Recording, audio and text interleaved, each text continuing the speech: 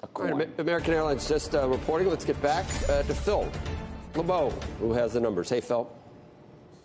Joe, this is a beat on the top and the bottom line and strong guidance for the fourth quarter. We'll talk about the guidance in a bit. For the third quarter, American Airlines earning 69 cents a share versus the estimate of 56 cents a share. Revenue coming in better than expected at $13.46 billion. The estimate was $13.42 billion.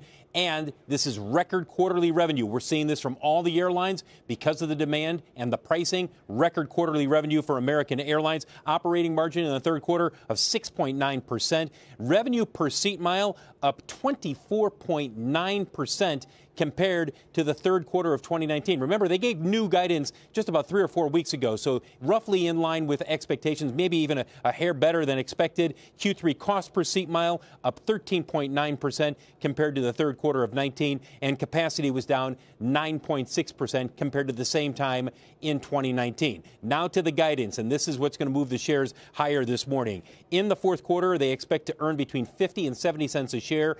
Going into this morning, the analyst consensus was for 22 cents a share, so much better than analysts were expecting. Q4 revenue guidance up 11 to 13% compared to Q4 of 2019. Cost per seat mile up 8 to 10% compared to the same quarter in 19, and operating margin a guide of 5.5 to 7.5% for the fourth quarter. Lots to talk about with Robert Isom, CEO of American Airlines. You do not want to miss this exclusive coming up in about a half hour.